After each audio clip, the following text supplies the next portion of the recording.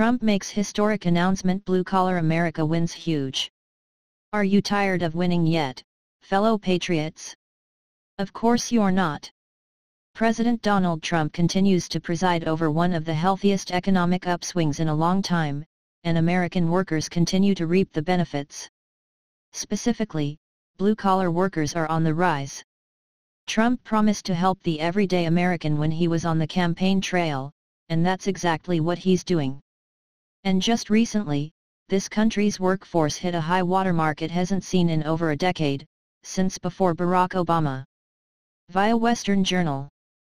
A new report shows November's hourly wages grew at their strongest rate in nearly a decade when the nation was recovering from the Great Recession. The Wall Street Journal reported wages were up 3.1% in November compared to the same month last year. That matched October's rate, which was the best since June 2009. And Obama has been telling everyone the economic surge is because of him? Then how come wages never seemed to go anywhere during his reign?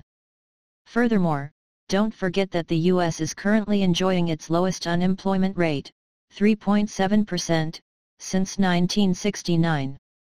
That's almost 50 years. The Republican Party referenced the wage growth in a recent tweet, adding that Trump is definitely having an effect. Trump's top economic advisor, Larry Kudlow, also just recently said this job growth hasn't peaked. He called this growth a clear blue-collar recovery and said that it's the best blue-collar job performance since the mid-1980s. Kudlow added, "We're at a really good spot, if you ask me. I hear all this pessimism coming off Wall Street," Kudlow said. "We're getting tremendous increases in growth. We're running 3% year on year. No one thought